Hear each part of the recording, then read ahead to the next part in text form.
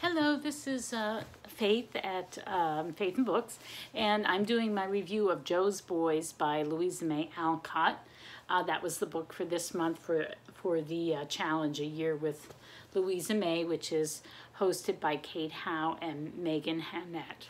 So this is the third book in sort of a trilogy.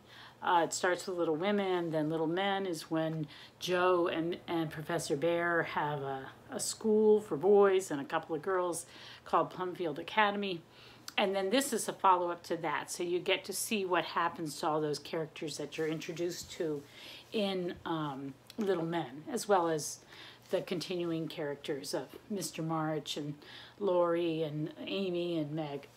So so let's see, all the kids that are involved that you really learn about are, let's see, Meg had Demi and Daisy, the twins, and then Josie is their youngest daughter. And then Jo has Franz and Emil, who are Professor Bear's nephews. And then she has two boys of her own, Rob and Ted. And then Amy has Bess. And then there are the boys that were in Plumfield Academy. So Dan, he's the most interesting character, I think. And then Nat and Nan. And then there's, am I missing anybody? Well, and then there's two other kind of minor characters who, Stuffy and Dolly, short for Dolphus. Is there anybody else? There's a couple other new characters that come in, but are sort of minor. Anyway, so you get to see them, you know, in Little Men, they were much younger, and now they're college age, and Mr. Lawrence has founded a college, and a lot of them are going to that, and it's co-ed. And I guess Plumfield Academy hasn't taken in new students because Mrs. Jo has taken to writing novels, so it's very much like Louisa May Alcott's actual life. And so there's a very funny scene in the book where she talks about people, her fans of her books, coming and pestering her and wanting to meet her, and she's busy trying to get things done. She doesn't really want to meet her adoring public. That was a really funny part of the book. Anyway, it's sort of like just vignettes to tell you, to catch you up on how they've grown. And so you learn about, you know, their romances, who they wind up with and or don't wind up with, and what careers they're gonna take to, and their moral struggles that they might be having, the flaws, how they're coping with the flaws in their personalities, and that sort of thing. So it's an interesting book. Parts are really funny. I think my favorite part was with Josie when she's vacationing with the Lawrences, and they happen to be next to a famous actress who's also vacationing, and Josie wants to be an actress, and she adores this woman who's a famous woman of the stage. And she gets to meet her, and that's really, that's a fun one. And then they put on a play that Mrs. Jo has written at the college. That was a really fun chapter too. Anyway, it's an interesting book. You get to follow up. Emil has quite an adventure. Dan is a tragic figure. You know, and some of the other storylines there's a lot of moralizing, a lot of lecturing. And I don't know, and some of it was interesting. Like Louisa May Alcott mentions feminists, you know, really early feminists who were suffragists and that sort of thing. So that was kind of interesting. There was one point where they talked about whether they liked George Eliot or Charlotte Bronte better. Mrs. Jo liked Bronte better. I have to say I disagree with her. The Brontes only go so far with me, whereas I really, really admire George Eliot. But anyway, so it was fun that way. The problem that I have with this book, and where I think it's my least favorite of the three, is that, I mean, this is a reread for me. I read this aloud to my daughter, my youngest daughter, like 6 or 7 years ago.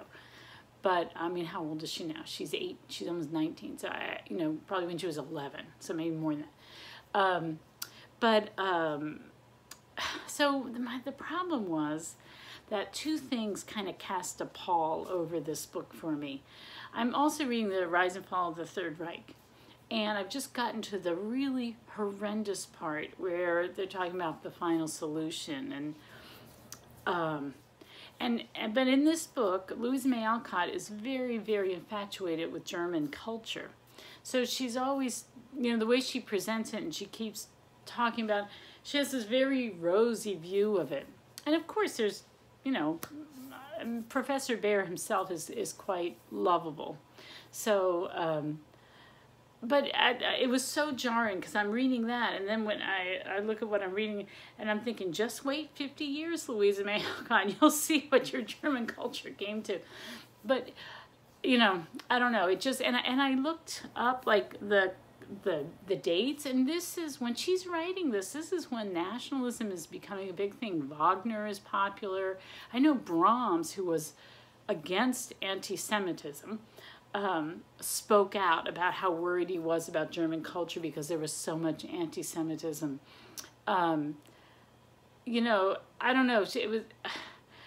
It was really jarring to be reading like the most horrible, demonic, depraved brutality, and then go to Louisa May Alcott, and she's talking about how, you know, the lovely German women who are so, and at the same time, I kept remembering that and I can't remember if this was in Outcast of Eden. Please, somebody who read that book, tell me if this was mentioned in there, that Louisa May Alcott infamously wrote this column where she said she agreed with the no Irish need apply, and she out and out states that the Irish are an inferior race. And so for all her, you know, proto-feminism and you know, wanting abolition and all that stuff, she wasn't immune to the racism that was going on at the time. And so the fact that I knew that she didn't like the Irish, she thought they were an inferior race, and she's so infatuated with the German culture, just when you know, it's when the anti-immigrant movement really was taking off at the end of the century. And then reading about I don't know, it really made me not enjoy the book quite as much as maybe I would have. So I think it's my least favorite. But I mean, if you don't think about that, you know, it's a nice follow-up, and there's a lot of pleasant stuff in it. There's a lot of moralizing though, which is what she does. I mean, that's what she does in this book, in these books. But it didn't settle so well for me. Anyway, so that's my review of Jo's Boys. I'm looking forward to this month, to reading Eight Cousins, because I do not believe I've read that one before. And the Little Women and Little Men and Jo's Boys were all rereads for me. So I would like to strike out into new territory with Louisa May. So anyway, so that's my review, and I will talk to you later. Bye.